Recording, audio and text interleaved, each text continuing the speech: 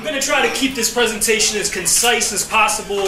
I could very easily speak about Ukraine for a number of hours. I could very easily speak about my experiences in the DPRK for hours on end, going into the night, probably sipping some beers in the back. We can do that if we want to later.